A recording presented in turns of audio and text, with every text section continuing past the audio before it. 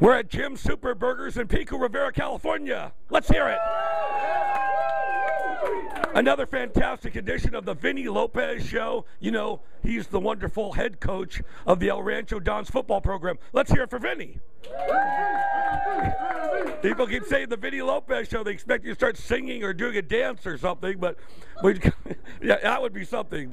Well, anyway, we're here again. Ronnie, Wald, play-by-play of Dons football. That's every Friday when they have their games. But every weeknight, well, it turned out every Tuesday night here at Jim's Super Burgers, we all get together with the Dons parents, a couple of great players who were the defensive and offensive players of last week's game, and Coach Lopez, and look back at last week's game and a preview of this week's game. But Coach Lopez, a little bit of disappointment, a loss, a 5-point loss last week at home to Diamond Ranch. You had your opportunities, and it just didn't work out.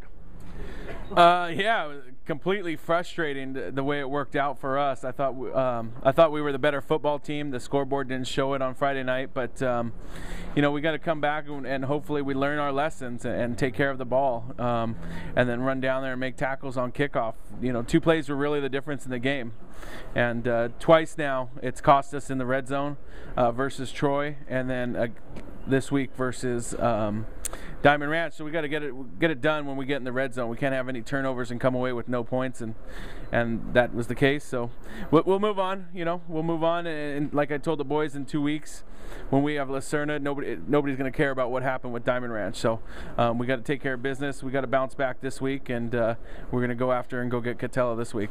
What's your approach in practices when you go back and reflect over something? Well, it's a 14-point switch, really. The fumble on the goal line, they pick it up and go, 96 yards with it for the score. I mean, let's face it, even up to the last few minutes of the game, you were still in it. You only lost by 5 points. So there is a positive to draw from that. There is, and you know, for us, the positive is really going back to work and focusing on with the boys, and you know, it was about practice. You know, we had a sloppy week of practice, and it translated into a sloppy football game for us. You know, we talked about getting better every day, and so far this week we've had 2 fantastic practices, and so I'm really happy with how the practice has gone, and I hope that it translates to a solid football game on Friday night for us as well. All right, would you introduce these 2 great guys, one the offensive player of the game and the defensive player of the game, and we'll get some words from them in a moment. Yeah, Richard Cuellar sitting to your right. He's a wide receiver, offensive player of the game. Yeah. And then to his right is Eric Rodarte, defensive end, defensive player of the game. All right, let's start with Richard. It's good to know that they get the acknowledgement, and let's start with Richard. You've really become a force in terms of receiving the football, leading the team.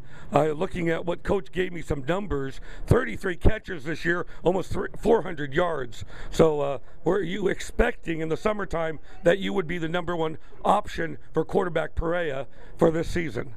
Yes. Yeah. Yeah. Oh, they told you you'd be the man. No, I don't know. I prepared myself for I could be the #1 receiver this year. All right. Now, what about your quarterback, Perea? He seems to find you over and over again, but you're not the only one. There's a number of great receivers on this Dons team, right? Yes. Yeah. I don't know. I feel like if there's a big play, I don't know. I always tell him, just give me the ball. All right.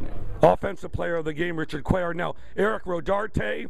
Eric, another great job. 6 tackles, and you got 11 overall in the year. So now you're really starting to bloom and take off defensively. Why do you feel this Dons team a little bit overlooked with their big defense? Because naturally the offense gets all the attention in the football realm. Do you think you guys are a little bit overlooked?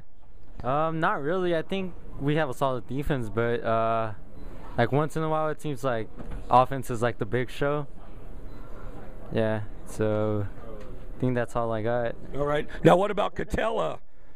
They're going to be a tough team. I'm going to ask Coach that question in just a moment. But Eric, Catella on the road in Orange County, an Orange County powerhouse, coming off a loss. What are your expectations this week?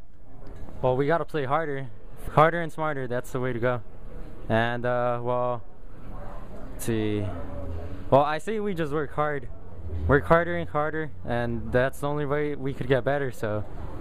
All right, Richard Cuellar, same question. You come off that tough loss. How has Coach prepared you to turn your mind away from that game and now get positive? Yeah, your team is now 2-2. Just work on the things we messed up on, perfect it, and go to the next game with that mentality to get the W. And that's all you can really do. Okay, Coach, what did he mean by we messed up on? You're the teacher, you're the coach. What specifically do they have to improve on? You know, I think with football, we've got to have short-term memories. Whether we get beat on a play, we take a sack, whether we give up a touchdown, a big touchdown, whatever it is, we lose a game that we shouldn't. It's all about having short-term memories and forgetting about it, learning from your mistake and moving on and getting ready to line up and get after it again. And so I think this is a very senior-heavy football team. So hopefully that translates into, we're going to get it done, that they've learned their mistakes and we can go get them. All right. And what have you been able to glean from this Catella team coming out of the powerhouse Orange League? What have you had any film to take a look at what they're all about? Oh, yeah. I mean, part of the reason we lined them up is because of the offense that they run. They run a hurry-up, no-huddle, wing T offense. And so for us, it was lining them up right before we play Lacerna so that we could get it 2 weeks in a row and that our kids, especially our defense, would see the same offense and be ready to prep for it 2 weeks in a row. So, but, we've seen them in passing league this summer. We threw against them, and they're a physical football team. We don't expect them to go in and lay down for us. And going into Orange County, it's always tough.